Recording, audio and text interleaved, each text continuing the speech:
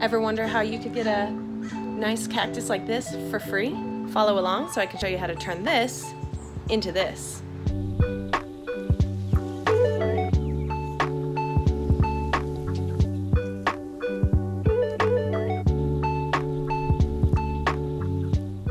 One of my #1 tips for finding free plants is make a habit of taking a walk in your neighborhood, in your community, and keeping an eye out for plants that may have been cut during landscaping or have fallen off on the ground.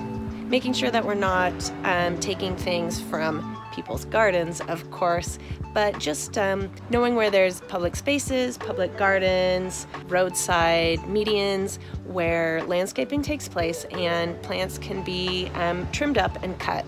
And a lot of these plants can be propagated. So this is a cactus pad I found on a walk. It had clearly been cut during some landscaping cutting, and I totally forgot about it. I planned to propagate it, and it's been sitting over on the side of my garden for several months. But cacti, being cacti, they keep their moisture in and they can survive long periods of no rooting. So I figured now would be a great time to tell you about propagating Opuntia cactus. So this seems to be a spineless variety, which I'm kind of excited about. I have lots of different varieties with spines, and those spines, let me tell you, they can be torturous. The spines come out of what are called areoles, and those areoles are also what end up rooting. So this started to like create little roots. You can see them coming out here. They had more roots and I had just waited too long to propagate, but I think they are still pretty viable. You can see it was sitting on the ground like this for a while and it started to try to root, and it's kind of hardening a bit here. But this is a good time for me to now place this. I don't have to do anything. It's nice and calloused over. If you have a Opuntia that you just cut, leave it to callus really well, because these guys can suffer from rot if you plant them with open cuts. So, I mean, a lot of people say leave it for like a good month. This has been several months, so it is in good shape to be propagated. So I simply have this recycled nursery pot. It is not big. I might have to, you know, I'm not giving myself a lot of room to grow, but this won't grow too much. It will start to root, and hopefully then it will start to grow new little petals out. So what you do want to make sure is that when you plant it, you have some of these areoles covered with soil, because that is where the roots will come out.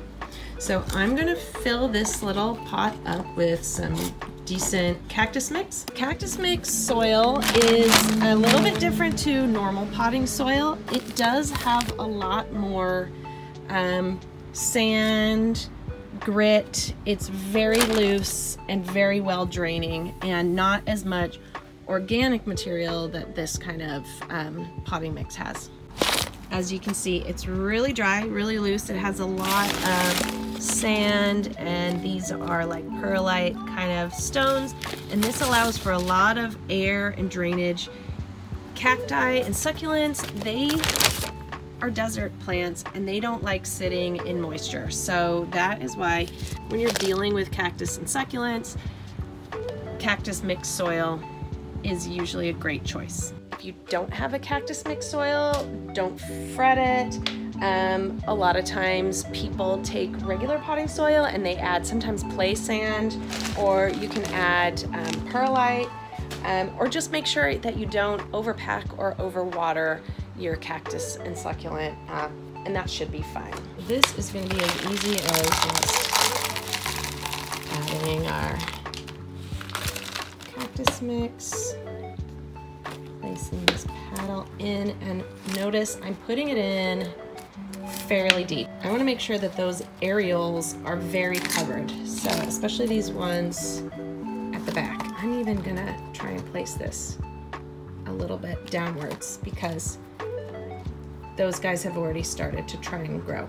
So I don't know if you see how I have this, and I'm just going to gently fill in around. So here is the final product. It's not very pretty, but eventually it will start to fill in, grow roots, and get new little pads. As you can see, I've buried it as deeply as I can in this tiny pot. I probably should have a bigger pot for it, but it's just temporary until it starts to grow roots. And it really is that easy to propagate Opuntia cactus.